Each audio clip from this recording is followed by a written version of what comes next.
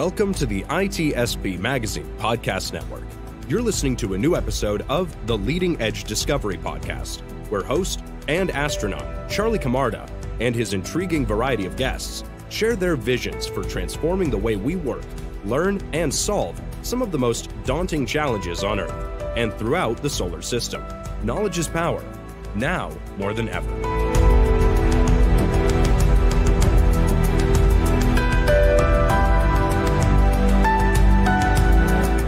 Okay, hello, my name is Charlie Camarda. I was an astronaut on the Space Shuttle Discovery on the return to flight mission following the Columbia accident.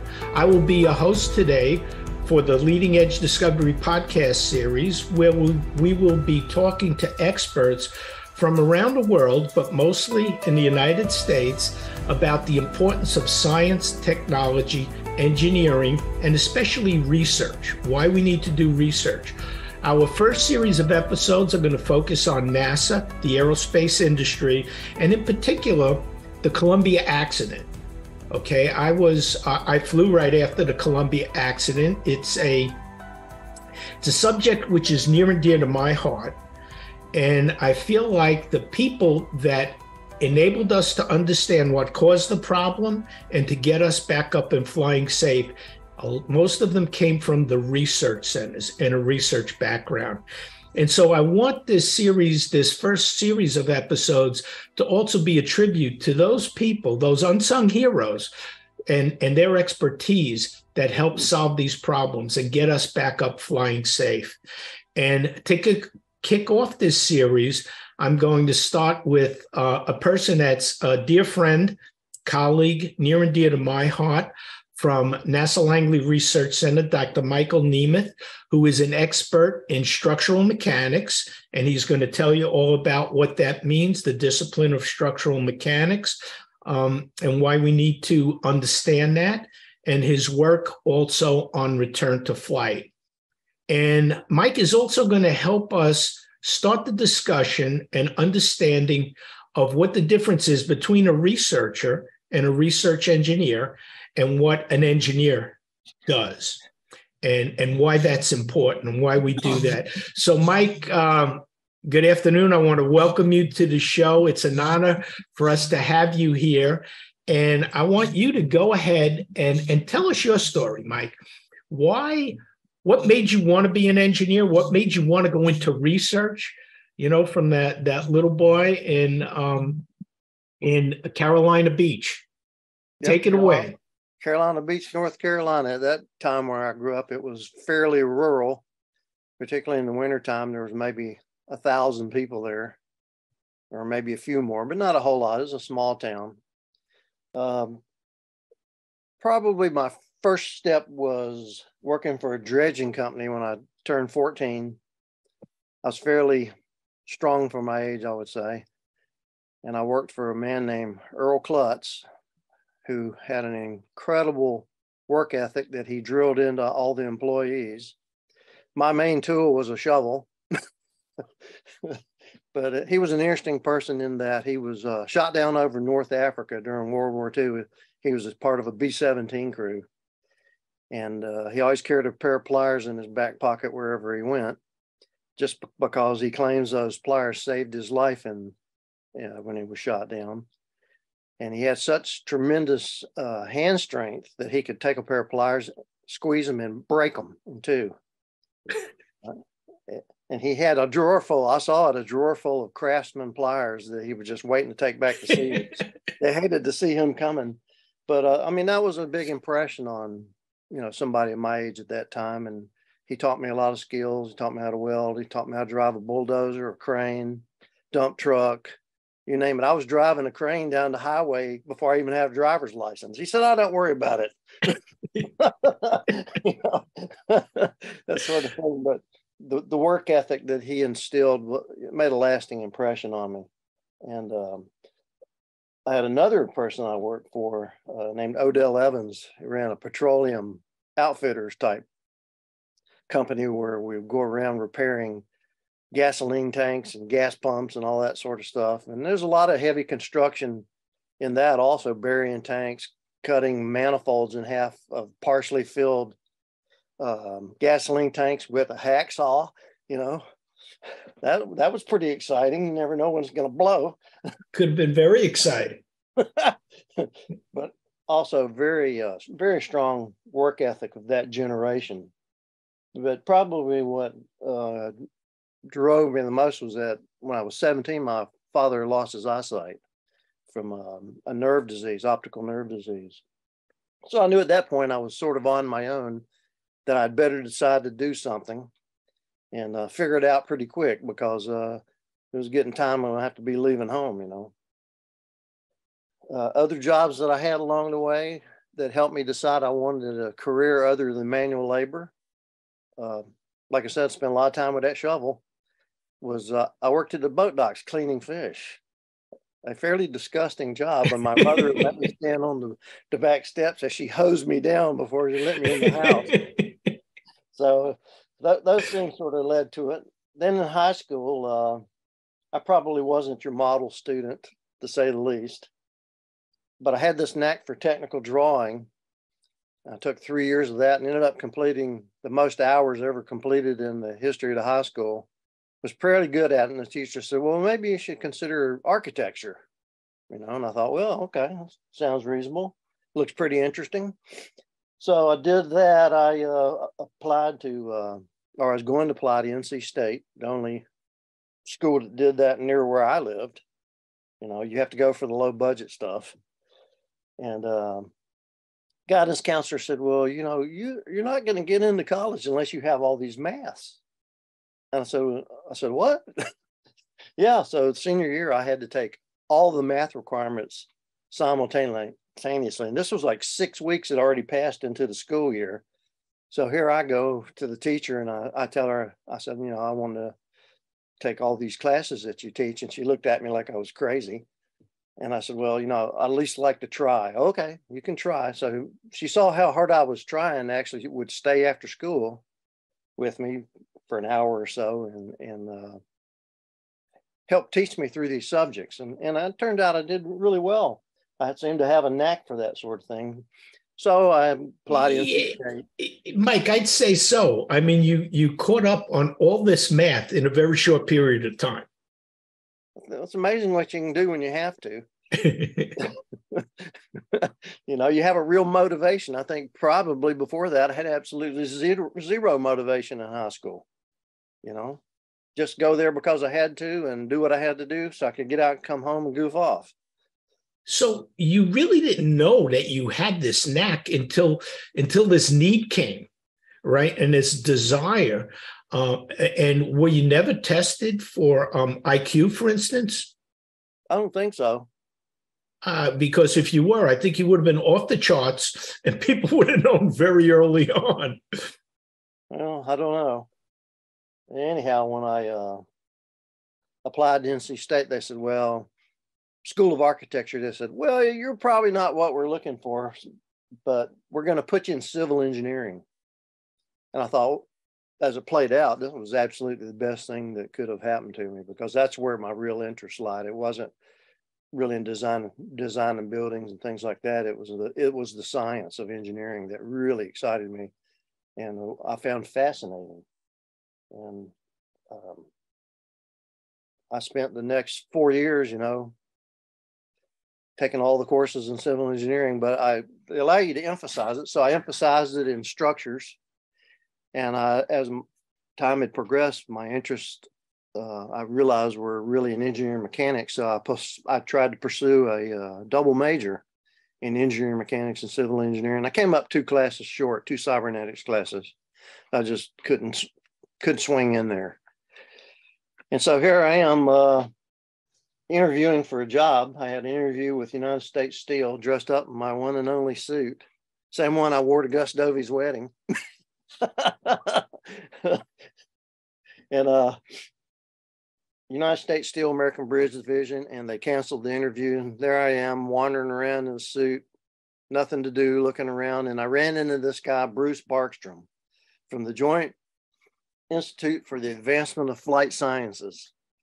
And it was a graduate program set up between George Washington University and NASA headquarters. And it was in situ at Langley, Research Center.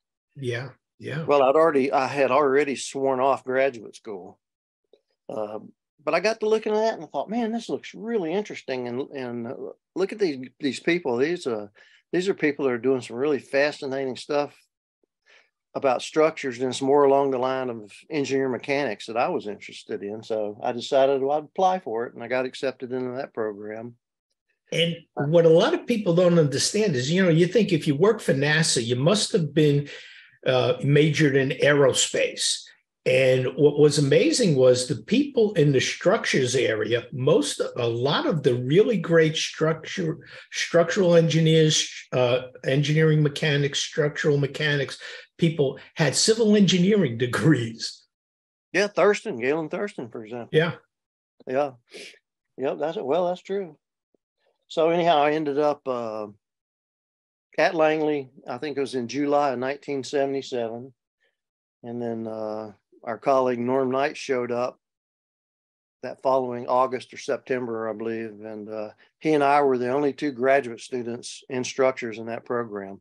I'm sure they had some aero guys and things like that, but we never really crossed paths much. And from there, at that time I was working on using micropolar continuum mechanics to develop equivalent continuum models for large area space structures, that had ultimately hundreds of thousands of members in them. As you remember at that time, they didn't have virtual memory and computers. And so we had to come up with methods of solving large numbers of simultaneous equations. And reduce the degree of freedom, of the problem. Writing stuff out the tapes and reading it back in when you needed. I think they called them hypermatrix storage schemes and stuff like that. And we had to take classes in machine language, all that sorts of stuff too. Crazy. There was a fellow named Rich Bryce who taught, That's right. That's right. I remember taking a course by Rich Bryce. I'm trying to remember what the name of it was. I thought maybe I could see it on my shelf up there, but it's something like computer programming and engineering mechanics or something like that. So, we were sitting right on the cutting edge of doing computational methods on high-powered computers, because Langley had some high-powered stuff around at that time. That's right. And when I got hired in the 70s, that was about when people just started using finite element methods for numerical analysis. Yeah. I mean, it wasn't too long before that was basically discovered before I started working at NASA. Yeah. So I had taken a computer programming language, and to this day, I haven't figured out why in the world they would want us to learn PL1, because it was basically useless. But I had learned Fortran, and you probably remember that big, thick green document, that NASA CR, how to teach yourself Fortran. I spent the summer teaching myself Fortran, and I got fairly decent at it, So anyway, during that study of the space structures, that was when I first met Martin Mikulas and Harold Bush. Yeah. Who made a lasting impression on me. Martin went on to be a member of the National Academy of Engineering. And of course, Harold contributed many projects and could build anything. You probably remember some of the space structures joints that he designed and fabricated. They were just absolutely amazing. That's right. And a lot of the work that you did way back there with Marty Mikulas was about the time we were trying to see what was the best design for the International Space Station. And so building these large space structures had to be analyzed using thousands of nodes to understand the behavior of those structures. Yeah. In fact, although I didn't really have an appreciation for this because I'd never been to Coney Island, they were talking about building structures in space the size of Coney Island. Well, that's near and dear to my heart, Coney Island, Mike. I couldn't really appreciate that, but I knew having grown up in New York, I could relate to Coney Island. So anyhow, Harold said, "Well, you're young, you're not married, you should go ahead and get a Ph.D. And why you can." And of course, I've never forgiven him for that. I think that was great, and that's how you ended up going to Virginia Tech. That's right. I went into the NASA Virginia Tech Composite Materials Research I can't remember what all stands for anymore. Research and Education Program, I think is what it was. And so basically there were two places in the country where you could study composite structures and composite materials, and that was Virginia Tech and University of Delaware. Yep. Byron Pipes at University of Delaware. And Norm Knight had been my roommate up until when he got married. And he was, of course, he did a bachelor's and master's at Virginia Tech, and he was constantly telling me about how much he enjoyed it, how much he liked it. And so I seriously considered it.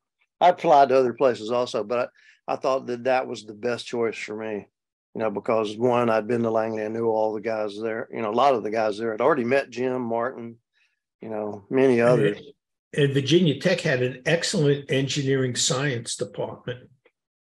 Yes, that's right. And it was perfect for me. And along the way, I got to take classes from people like Leonard Meyerowitz, who was famous for many textbooks he wrote on dynamics. So I took vibrations and computational methods and structural dynamics from him, several vibration courses actually. And J.N. Reddy came, I think, after I'd been there a year or two. I took applied functional analysis from him, which was extremely useful course, as it turns out. Especially for developing finite elements, right? And he was one of the leaders in finite element development. He's written a slew of books, maybe, 10 or so, on everything from plates and shells to him and Zienkiewicz. Yeah, that's absolutely right. And let's see, who else did I meet there? Mel Anderson was another one of the greats that I met. Very quiet, reserved, had a mind like a computer. But just for the audience, Mike, a lot of these people that you are naming from the early NASA days, back even before when I was there in the 70s, these people were world famous, renowned mathematicians, theoreticians, experimentalists, and they had like international recognition in the field, these people. That's right. And of course, some of them had some fairly large eccentricities that went along with that. I don't know if you ever heard the stories about the great aeroelastician Theodore Theodorson, who used to take naps in the tool crib every day. Buildings. But there were people like that.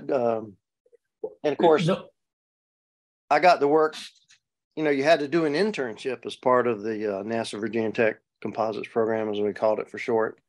And I did it in the structural mechanics branch in 1981, which is where I made my first connection with Manny Stein, Dr. Manny Stein, who went on to mentor me for the next 8 or 9 years up until his death, actually, after he retired and then he died.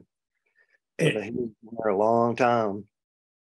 And he's one, his level of fame for what he did as a member of NACA, you'll find it in some of the great textbooks like Theory of Elastic Stability, written by Stephen Timoshenko, who basically, to many, was considered the father of engineering mechanics in the United States. Let's see. And Manny, he helped me figure out my dissertation topic and things like that, because at that time I was originally assigned to one professor in the EM department who went on sabbatical, and he handed me off to another one who went on sabbatical, and finally they handed me off to Eric Johnson in the he was in the engineering mechanics department at that time, engineering science and mechanics. He wasn't in aerospace at that time. Now, tell me something, Mike. Was your a master's degree and/or your Ph.D. degree, was it based on experimental, or was it primarily analytical and mathematical and numerical? Master's degree was theoretical and computational, and Ph.D. was primarily theoretical and computational also. It was when I got hooked up with Jim Starnes in the structural mechanics branch after he hired me in '83. That's when I started getting introduced to more of the experimental things, and went on to spend quite a lot of time in the lab doing experiments as well as analysis. Well, you touch on a couple of things, Mike, and one of the big things that NASA was famous for, at least at the research centers, was mentorship. And you mentioned a couple of great names like Manny Stein in structural mechanics, and then Jim Starnes, who was also one of my branch heads, and they invested a tremendous amount of time in mentorship. And I know, as you know, that Jim Starnes always showed those three ellipses that he would draw on the blackboard: experiment, analysis, and design. And he would have the double-ended arrow from experiment and analysis and explain in excruciating detail the importance of experimentation. And tell me, was that how you became familiarized with the importance of experimentation and corroborating your analysis, correlating your analysis with experiment? And talk a little bit about that, what you learned from that, from those lessons. Yeah, that's exactly right. In fact, we developed what was basically a feedback loop. You do analysis, you go in, you design some experiments, you conduct them. Well, if things don't always go as planned, you look at it, you reanalyze it, you improve the test, because the tests are only going to be as good as you understand the physics, and the analysis is only going to be as good if you're analyzing the test as how you understand the test. And that was the central underlying theme of our branch, was the goal being to reduce the dependency on empiricism, improved analytical methods, whether they're general purpose methods like we use called STAGs, structural analysis, general shells, finite element program, the premier nonlinear finite element program for many years before industry caught up. And then special purpose tools used for developing understanding of how certain types of structures may behave, how to narrow down your design space so that then you can hit it with a general purpose tool. It's very expensive to use a sledgehammer on driving and then finish nails. And unless you understood the real physics of the problem, you may not have a clue that your analysis was missing something that was important. And so this was this constant analysis experiment, and that correlation, and learning more what you didn't know. And I know that Jim must have told you many times, researchers have this thirst for knowledge. And you obviously had it, and it drove you to become excellent in your field and constantly advance the state of the art and our understanding of the physics of the problem and our knowledge. And that's what you love to do. Yeah, understanding the physics fascinated me. But, I wasn't alone. There was lots of people like that. There was definitely let's say employee development was highly valued in that organization. And if you went out and ran a test or something and it turned out to be a total flop, well, that was part of the learning process. That made you better. That's right. You're absolutely right. And, if you read Harvard has a professor there, Amy Edmondson. She talks about the spectrum of failure from what is it? I forget what she says, but it's a spectrum of failure from blameworthy to praiseworthy, is how she puts it. And, what we were doing and what you were doing in a laboratory was praiseworthy because you were extending the knowledge. And so you would design the experiments to learn. And Jim taught us how to do that using this building block approach. But you were never, the environment you had allowed you to fail, right? It was okay to fail. That's correct. And plus, that enabled you not to fall for the illusion of analysis, that analysis is perfect. It is not perfect by any stretch of imagination. If you didn't go in the laboratory kept you humble. Yes, and it kept you in touch with the real world. The laboratory, watching experiments in the laboratory opened your eyes a lot of times, because there were a lot of unexpected things that also happened during tests that you would have never thought of possibly if you took a pure analysis approach. So you can use, so it's part of that feedback loop. You can use, some maybe low fidelity testing methods to try to work your way into understanding a difficult subject. Go off, do some analysis, come back, refine your experiment, and continue until you, through a building block gradual process, you now have a high level of understanding and a high level of confidence in your answer. And not everyone's cut out to be a researcher. And so I know, without mentioning any names, I know you must have encountered some people that just didn't cut it, even at a research center, to be the high level, to reach that high level like you and other members of your team there in structural mechanics were able to reach. Well, that's true. I mean, it happened. Ultimately, a lot of them left and went over to maybe things a little more routine, like the engineering division, or they went into program management or something like that. Like you said, mentorship was highly valued in that organization. And as a result, many of the senior people played an important role in the mentoring because they wanted to make sure they saw the new hires like myself at that time as the legacy of the organization. They wanted to push the corporate knowledge down because, as we've discussed before, we learned, all of us, you included, I mean, we all learned lots of stuff that you'll never find in a textbook. Yeah. Yeah, we had all those subject matter experts, and we could touch on that, because if you didn't know something, you had this amazing team around you that could lead you into maybe something that you overlooked in your analysis, some assumption that you may have overlooked, and they would give you tremendous guidance.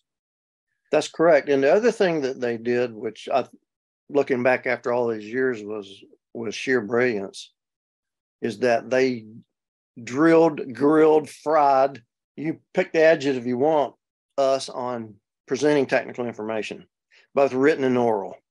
And it could be brutal honesty. When you submitted your first draft and it would come back covered in red ink, when you finally got one you thought was going to pass, Absolutely. And NASA technical publications back in the day were highly, highly regarded. And Mike, I want you to tell me your experience, because I came out of school and I thought I was a fairly decent writer. Your first editorial committee at NASA Langley Research Center.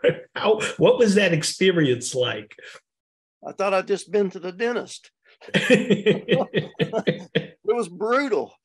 They just, the guys were very direct, in terms of how you'd structure a sentence. What is it you're trying to convey? Are you literally using the meaning of the words and things like that? Because in the academic environment, I found almost all the time you'd read something and you'd have to infer the meaning, and hopefully there was enough context to do that, but they weren't big on using literal meanings of words. And man, they really grilled that into me. And then, of course, the technical presentations, you remember we'd spread he'd say, go make your charts. How are you going to tell this story? You spread them out on the conference room table and go, get rid of this one, get rid of that one. You need to fix this. What the hell does that mean? The whole thing, like, again, brutally honest. And here is a researcher that this is your baby. This is your baby that you're presenting, and it's your work, and you're brutally criticized and critiqued.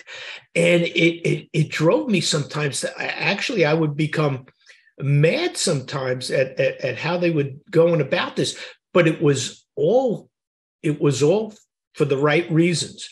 Right? The literal meaning of the word, what you were saying, and the results. Even if you called the section results, they had to be valid, no kidding results. Otherwise, it was called something like a discussion.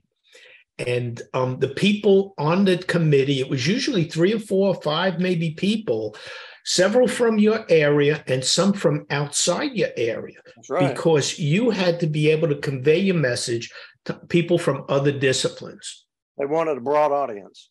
Yeah.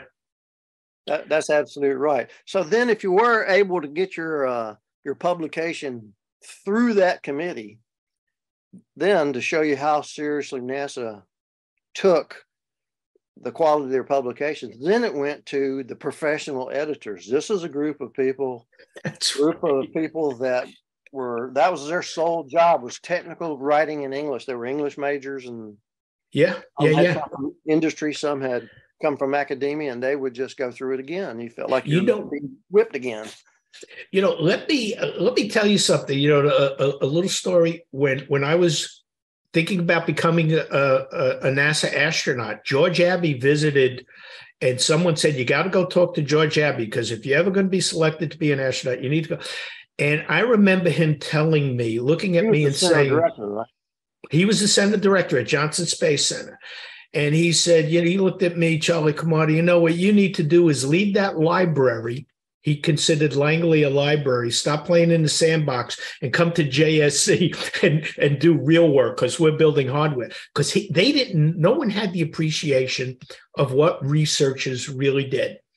And so you hone this ability to be a researcher, and now you run these amazing programs, and they call you in, which is what they typically do when there's a problem and they can't solve the problem. Then they go to the research centers. So you were pulled in on some amazing programs. One of them was the Challenger accident and the redesign of the solid rocket booster joint.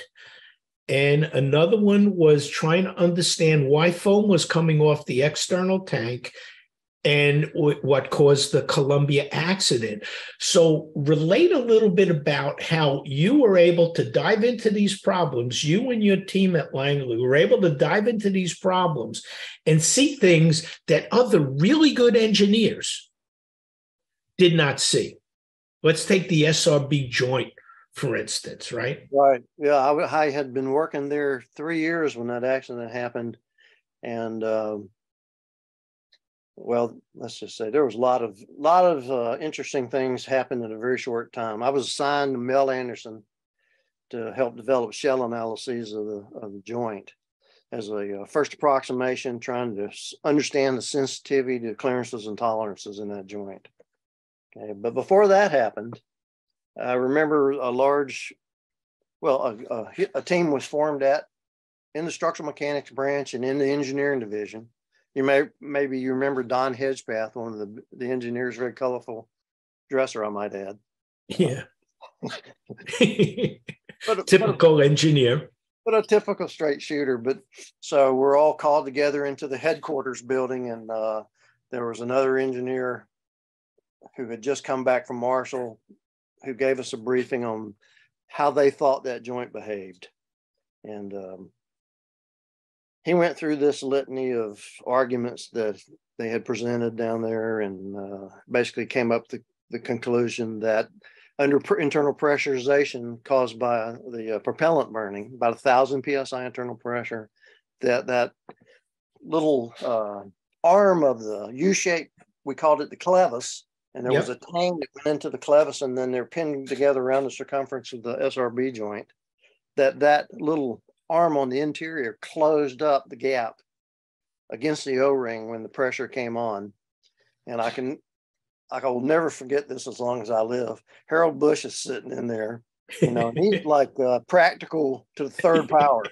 And he's sitting there listening to all this. You can see the look on his face, like he's turning red as an apple.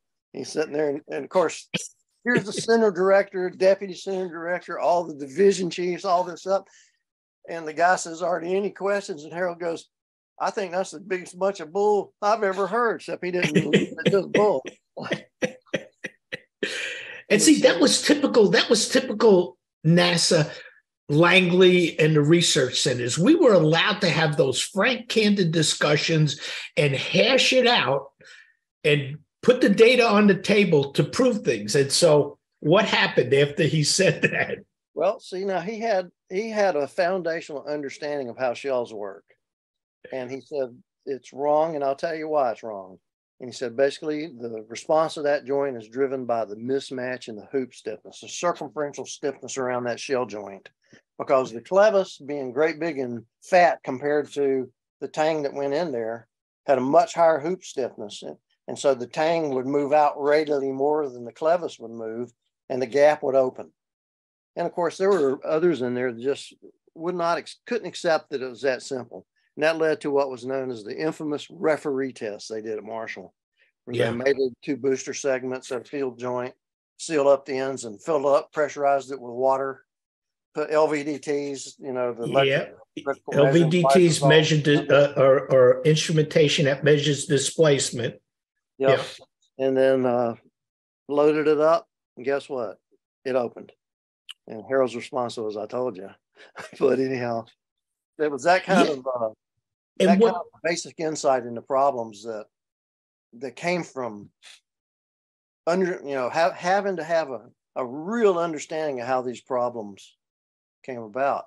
The mistake that many of the people prior to that had made was they were analyzing that joint as if it were beam sections, not shells. And analyzing as if it was perfect and the boundary conditions were perfect. And we know that doesn't happen in real life.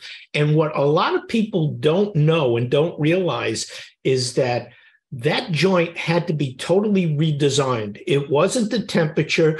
It wasn't the material properties of the O-ring, like what everybody made the sensational story. No, it was a poorly designed field joint, which allowed that gap to open at all, right? Which allowed that gap to open at all. And it was only until the people at Langley and did the nonlinear analysis, structural analysis, and totally redesigned, when Thiokol redesigned that joint, that they actually fixed the problem. But it was understanding that root cause, right? And if you look at the new joint, what's the first thing that jumps out at you? They matched up the hoop stiffness. Exactly. In each part, they matched up the hoop stiffness. Yep. Exactly. And I have the book right here from Alan McDonald, the engineer, chief engineer at Morton Thiokol, a really solid guy that just passed away recently. And that's all in that book, as a matter of fact. But now let's fast forward now to the Columbia accident, right? And so the cause of the Columbia accident was this foam coming off the tank. And so the large piece of foam hit the wing leading edge, and lo and behold, the people on the ground didn't analyze it correctly and incorrectly said it was not going to be a problem. It would not cause damage, and it did. But NASA was never able to solve the problem of why that foam was coming off the tank, right? And so we never understood the root cause, and we never fixed it. And we kept flying with foam coming off and damaging the orbiter vehicle.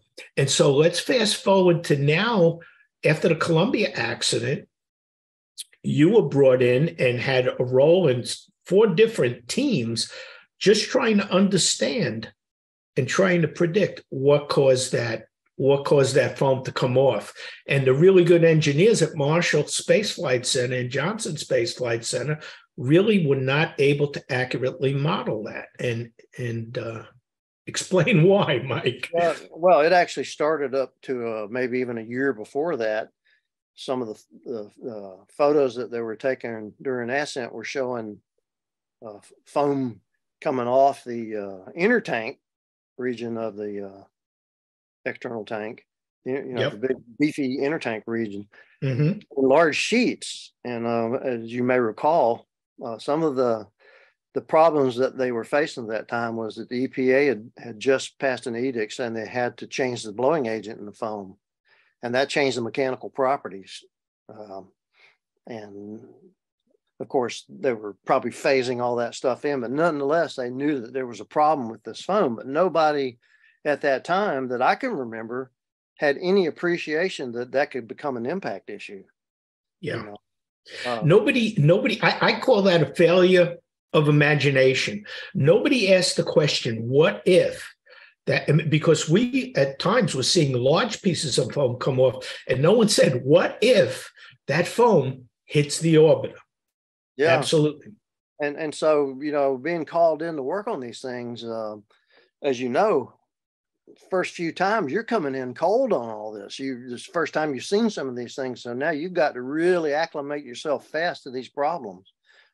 do a lot of homework and try to come up to speed and understand it. And you listen to the discussion, and the thing is, well, we've flown this many times before with non-issues, low probability it'll ever lead to anything.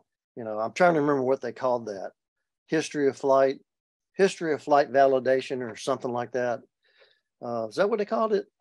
I can't remember.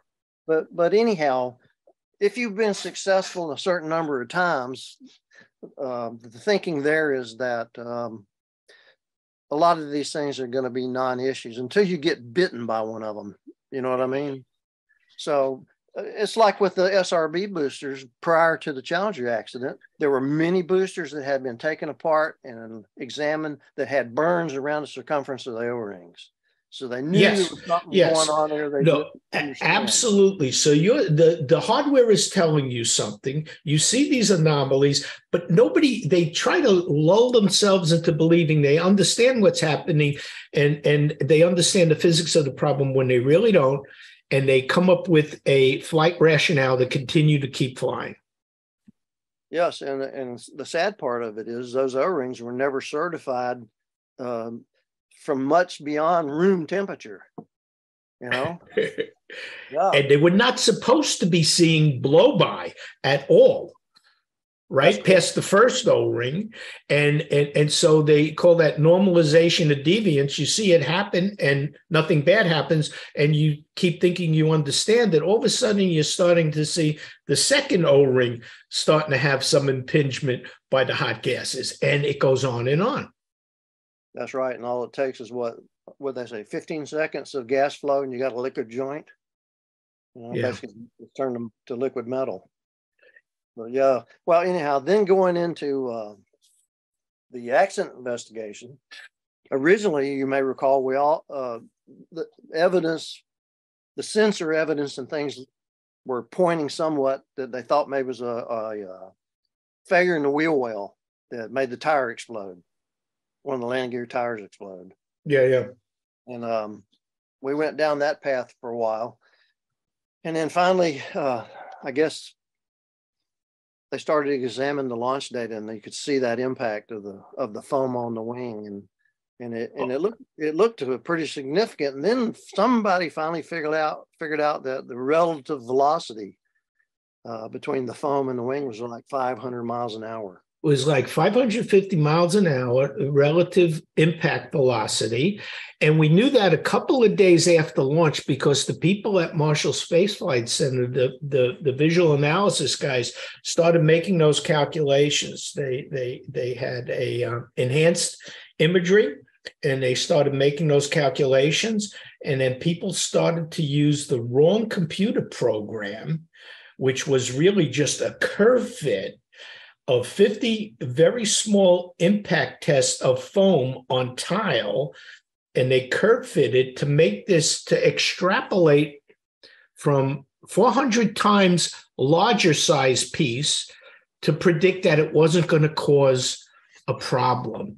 And I got to tell you, Mike, when I was in Russia when this happened, and when I came back and learned that there were actual people that believed that they could rely on that data to predict this huge piece of foam, 1,400 cubic inches, 400 times larger than the smallest piece of foam they ever tested, that simplistic analysis could predict whether or not the lives of those astronauts in orbit were in danger. That was a travesty to me. That was a sophomore in college would know you could not do that.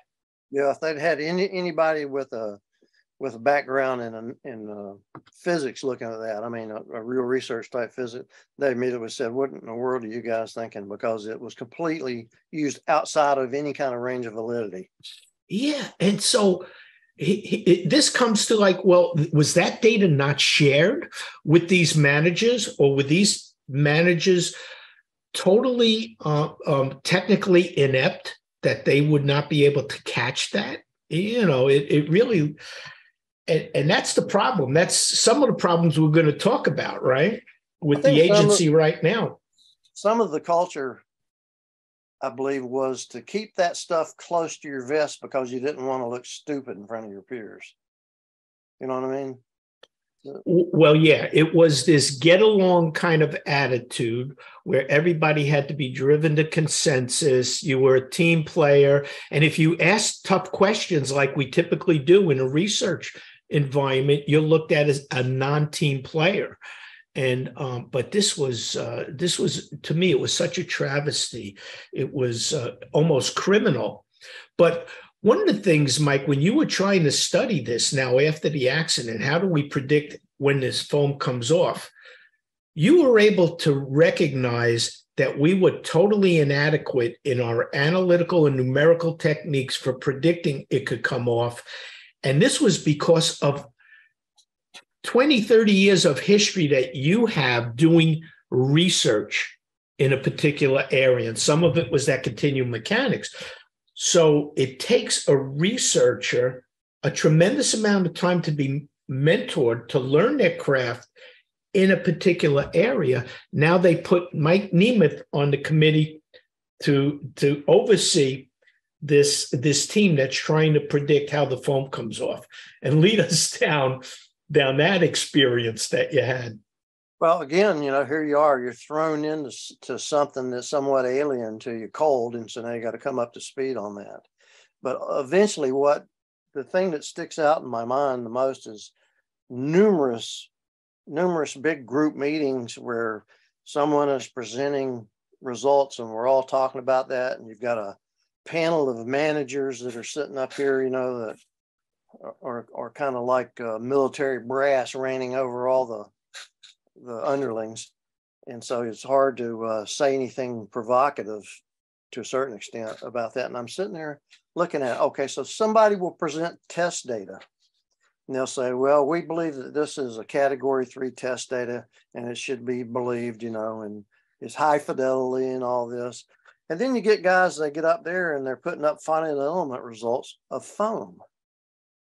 And there's absolutely no way for a manager to quantify the significance of the results, which to a large extent is garbage. And the only way they would know that is because someone like Mike Nemeth is in the audience that grew up in a research background and has a tremendous amount of experience that could basically raise your hand at that meeting and tell them. Yes. And, here they are trying to treat a cellular, non-homogeneous structure that has a big random element in it as it's sprayed, how it forms. They're trying to treat it as a homogeneous continuum, and it's not. Who knows what that, if you're trying to quantify a failure prediction based on stress, what exactly is it? What exactly is that stress you've got? Is it anywhere near reality? And my answer is, I don't think it is, and I got a lot of pushback on that. And so I had one of our guys take a cryoflex specimen, they use for trying to show when foam pops off a substrate, and they put it in bending. And I had him put the speckle interferometry stuff on it. We've chilled it down, put the cameras on it, and showed the strain localization in the material. And I presented that to him. And I think that got a lot of people's attention. But what grew out of that, was we showed that there was a need for a manager who's removed from the details of how a lot of things work, to have some measure of how much faith you can put in analysis. And Norm Knight, myself, and Mark Hilberger wrote a document that laid out how you do this. And we tried to get it into the system, and it was just... You want to know something that's totally crazy, and it brings up another story. When I was director of engineering, and some of my folks would present something to the program manager at that time was Wayne Hale. You remember that? And it was a structures guy, and Wayne Hale was screaming at this person. I had to make them get off the stage and not present anymore because I wasn't going to let them be abused like that. And I said, he didn't understand what this person was trying to tell him. And so Wayne Hale's response was, well, Charlie, I want you to have your structures guys come in and give me, because I have a degree in electrical engineering. I used to be an engineer, and give me a 1 hour lesson on structural mechanics, as if a 1 hour lecture was going to explain 30 years of experience of a Mike Nemeth and micropolar continuum theory to understand why you cannot predict how the foam is going to fail. That's how simplistic, people have no understanding of what research is. And what you just described, when you look at the cross section of that aluminum with a piece of foam on it and flexing it, what you're talking about doing is looking at the inside of that foam using photoelasticity and looking at points within that foam and stress concentrations in that foam because they have irregularities and voids in that foam. And that's what causes failure. So predicting the overall bending nature of that, you might be able to smear those properties out and do that. But if you want to know how it fails, and this is what was beat into us, right, with Jim Starnes, you test things to failure, Yep, right? That's correct. Yeah, that's right. And that's what you did to prove to these people that it's impossible to do this. And the cellular structure of foam compared to the grain structure of a metal is huge compared to the grain structure. So, I mean, you have to understand the range of validity of your analysis tools. And if you're preoccupied with making lots of management decisions over a very broad spectrum, you have to have something in place by which you can judge effectively the pedigree of an analysis. That's right. That translates into cost. And when we look back now and look at that crater analysis, that was so simplistic. That was like probably high school physics doing a curve fit of 50 data points and somehow thinking that you could predict how something's going to fail and what it's going to look like. It was totally unheard of. And during these episodes, we're going to bring in the people that did actually be able to develop the analytical techniques to accurately predict how the wing leading edge fails when it's impacted with foam. And one of the things we show is that with the right people and a very small team, you can get to the root cause and develop analyses that are pretty darn accurate. And I truly believe, Mike, that if we had teams of researchers with your pedigree from Langley working with some of these folks in the program office, we would have been able to come up with a solution that would have accurately helped us predict when that foam could potentially come off. But or we'd have been able to bound it. Yes, because there are so many irregularities, as we know, from all the different ways that you apply that foam, that yes. And now, and I think there's a lot of temptation among analysts, particularly maybe ones that don't have an appreciation for the physics of what they're analyzing, to tune their analysis models until it matches up with results. You know what I'm saying? Oh yeah. You want to be able to predict how it's going to fail before it fails and not after. Yes. And the super lightweight tank was a good example of that. There had been a full-scale test done on one of the standard weight tanks that buckled in the forward ogive. I don't know if you remember that or not, but anyhow, we were asked to take the model we had developed for the super lightweight tank, put into thickness maps and all that stuff for the standard weight tank, which was thousands of lines of code, I might add, thousands that had to be checked over and over and over ad nauseum. And I did that almost to the point of insanity. And then we did a nonlinear analysis, and they kept us isolated from any knowledge at all about this, how this test progressed and what the results were and so on. And so when went to Marshall and presented finally the results of our nonlinear analyses of that tank, showed the buckle, showed the load range that we thought it buckled in, because we had to do imperfection sensitivity analysis to within, 4 or 5 thicknesses, and we nailed it. So that was what made the big impression on guys like Mike Pesson, chief engineer of the shuttle program, and Bob Ryan.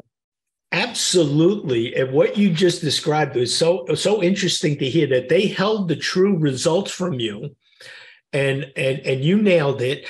And what we're going to present in one of the other episodes is showing how this team that determined how the foam would impact the wing leading edge and cause a failure, how they nailed it before they ran the test. And what's amazing was people told us we didn't need to do any analysis before the test, and we didn't need to do hardly any instrumentation, and they were going to run this big test. But Mike, this is so important. And then people at Marshall Space Flight Center recognized the importance of you guys and your research. And for those that don't know, that are listening in, the super lightweight tank was a major change in that huge external tank that houses the liquid hydrogen and the liquid oxygen. Was a major change, a major material change, because aluminum lithium, the material used for the super lightweight tank, behaved like an orthotropic and not an isotropic aluminum structure. Yeah, and one of the things it had going for it was supposed to get tougher at cryogenic temperatures too, as you remember. That's right. There's a little bit of robustness at cryogenic temperatures for the hydrogen tank, and yep. But one of the other things that just popped into my mind, along this same vein here, was that I was asked to go down and help look at how they were developing their instrumentation for I think it was either the lab module or the HAB module of the space station.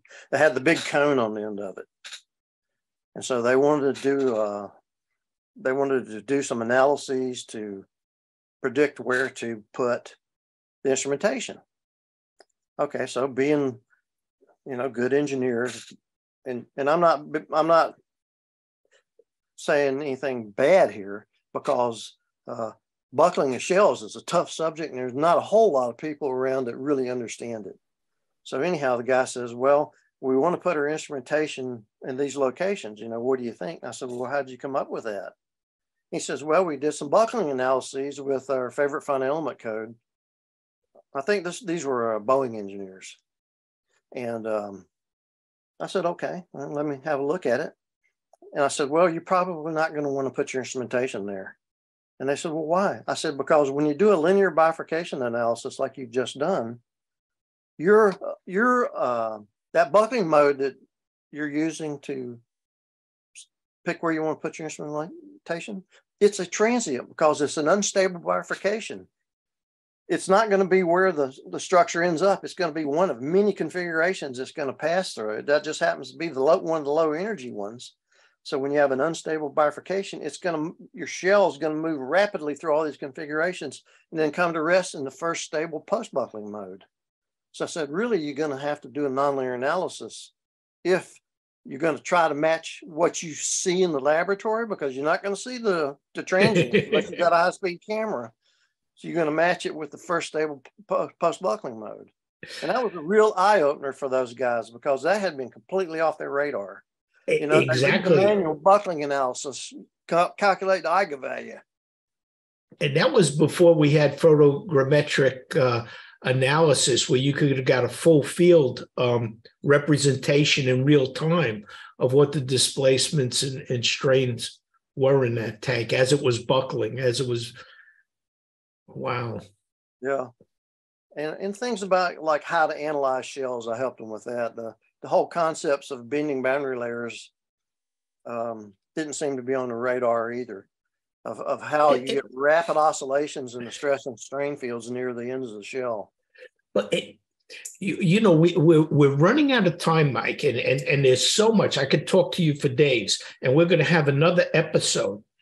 We're going to have another episode with you to continue this because of that.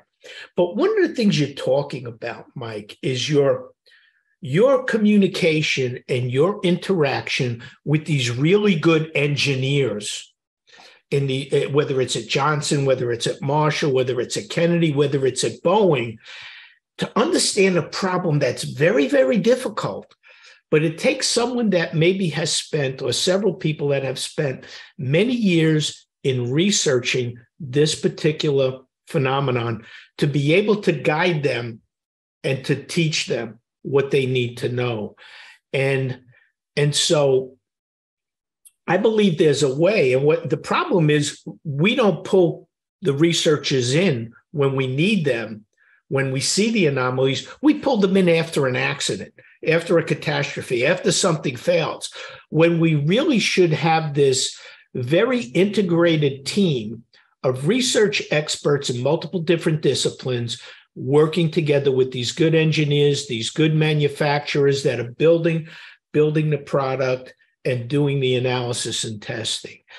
And Mike, I'm going to stop this discussion, but before I stop, is there something that you want to do? Do you have a website that people can go to? Maybe I know you mentioned once before shellbuckling.com, where people could get a hold of your papers, because Mike, you've written over 100 papers. Some of your individual papers are over 700 pages long.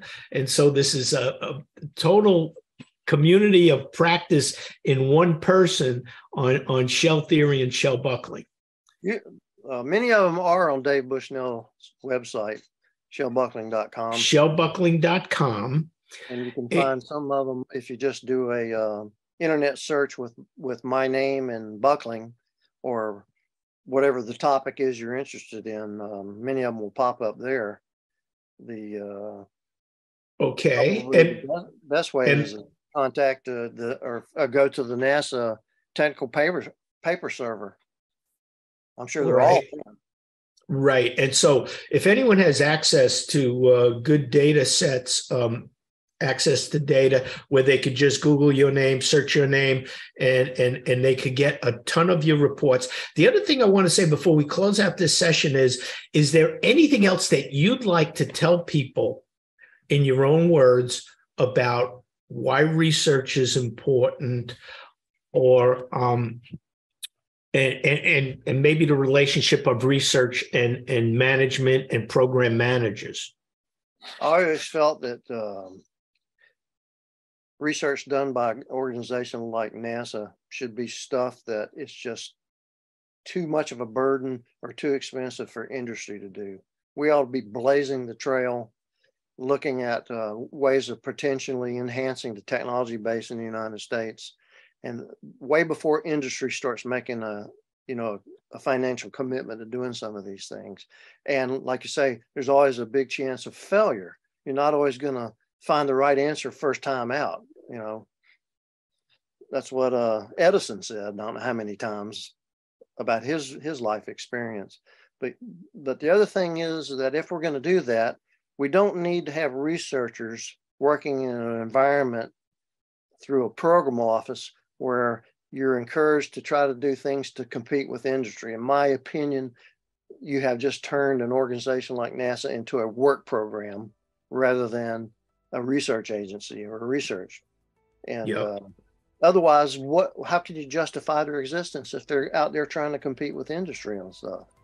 You can justify their existence if they're out there blazing the trail, doing things that you can't, trying through the culture of continuous improvement, mentoring, and so on, trying to improve the corporate knowledge and maintain the corporate knowledge, because if you're thinking that's going to be maintained in a university, you are sadly mistaken, because their corporate knowledge goes up and down cyclic based on number of graduate students. Yep. And so on, And we're gonna continue this because this is a good segue into part 2 with Dr. Michael Nemeth at NASA Langley Research Center and the importance of research. Thank you, Mike, for spending so much time with us. You're welcome. I've retired since 2013, and now I've completed the circle. I'm back to the shovel. Thank you, Mike. Take care, buddy. Bye.